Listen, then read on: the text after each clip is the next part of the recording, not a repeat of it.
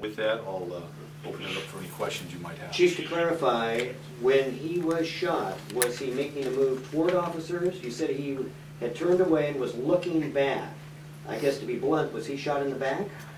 We don't know where the rounds were fired in terms of landing on the suspect. That's something that the autopsy will have to reveal. But I believe it's fair to say that he was partially turned towards the officers, which prompted the officers to believe, as a result of his hands being down by his waistband, concealing what they thought to be a firearm, that he was preparing to turn towards them and fire. Chief, one of your critics out there says that we talked to, said that your officers operate under a shoot-to-kill MO when it comes to gang members. What do you say when you hear stuff like that? We don't have any type of policy, procedure, whether written or informal, that causes our officers to believe that they need to shoot to kill. Our officers, like officers around the state of California, are trained to fire their weapons when they perceive a threat, a life-threatening incident, and they fire their weapon to eliminate that threat. That doesn't mean that they're going to shoot to kill, but it does mean that when they do use their firearm, it's intended to stop that immediate threat. How many rounds were fired? That information is not going to be released until the autopsy. What we try to do is not to get out front on the number of rounds fired or the position of the rounds fired until the autopsy is released, so as to not taint that part of the investigation. But we would anticipate that the coroner will be releasing that information very soon. Did police know kids were inside, just on the other side of that wall, and in essence they could have hit the kids inside the house? Yeah, there was information based on conversations that they had with the mother that in fact there were two children inside, one 11 years of age, one 14 years of age. They were aware that they were inside of the residence. However, when the officers fired at those individuals, they did not believe that they were presenting any type of danger to the children inside.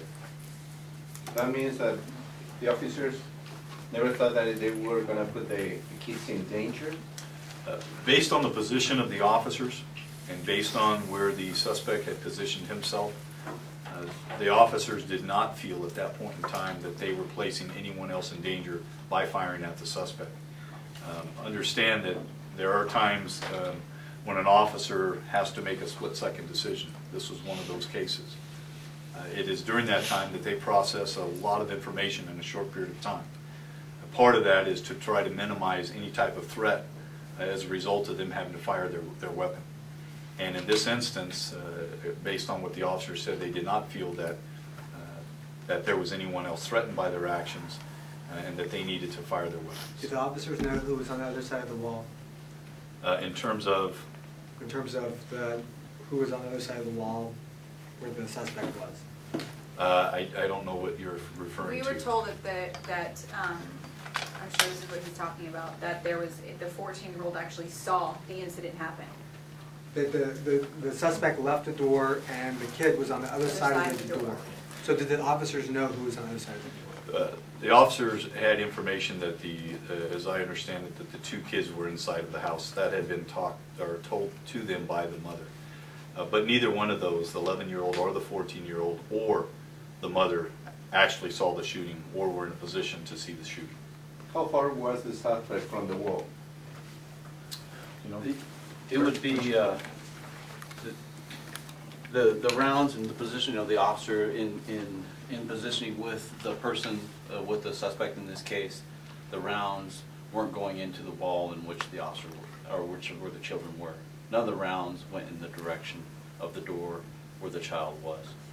But you don't know exactly how long was the wall from the suspect? Not exactly. I mean, measurements are we take exact measurements on it. It's being recreated now. We're still recreating that, but it wasn't a great distance. So where do you believe the kids were inside that house? They were transitioning. It would be difficult to tell exactly when, at what point during the shooting they were at. So you guys don't know where they were exactly when the shooting happened? We know approximately, but not exactly, no. Did the rounds hit the house? I'm sorry? Did the rounds hit the house at all? No. The rounds didn't hit the house? No. How many other people were inside the house? besides the two children? None. The ex-girlfriend was the mother of the two children? Yes.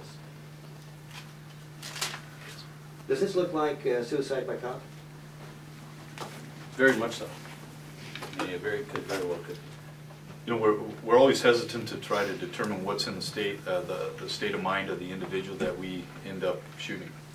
But based on the statements that he had made to his girlfriend earlier that evening, that it's about time for me to die, that is an indication that in fact he was not willing to be arrested, go back to prison, or perhaps had come to grips with the fact that he was going to lose his life that night. We don't know that for certain other than what he said and based on his actions at the time, but we do know that this individual was clearly, had demonstrated in the past that he was violent, that he, based on her statements, based on observations of the officer, that he was frequently armed with a firearm. What can you tell us about the officer? Like, are you going to name him, and what's their, how long have they been with the department? Yeah, we will, absent any threats as a result of this to the officers, we'll be releasing those names within the next 7 days, which has been our standard practice when requested. And I'll assume that as a request, and we'll go ahead and release those in the next 7 days. How long were the officers been with the department, though? One of them 4 years, and the other one 6 years. One of the officers had been with the department for 6 years, the other one 4 years. And both are on paid admin leave? Both of the officers, which is a standard procedure, are on paid administrative leave pending the outcome of the investigation.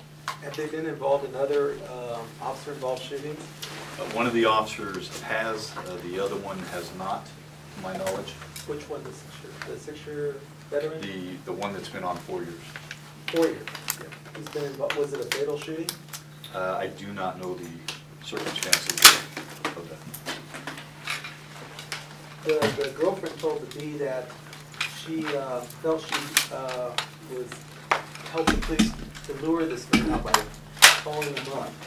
Is there any truth to that? There were some, I'm aware of some of the statements that she had subsequently made. Those conflict considerably with the statements, tape-recorded statements that she provided our detectives. Okay. She also said that her boyfriend, or Lonnie Graham, and others ran from the house. Was it just him running out of the house? Yeah, the only one that left that residence besides the female would have been Lonnie Graham, and both of those were witnessed by the officers to leave. So you don't know exactly what was the thing or the object that the suspect had in his hands? Well, we did locate a cell phone, a flip phone, that was silver, shiny, that was lying next to him at the time of the shooting. It is believed by our detectives that that is probably the object that he had in his hand when he was confronted by officers, the object in which he appeared to be trying to conceal. Okay, thank you very much. Let's go.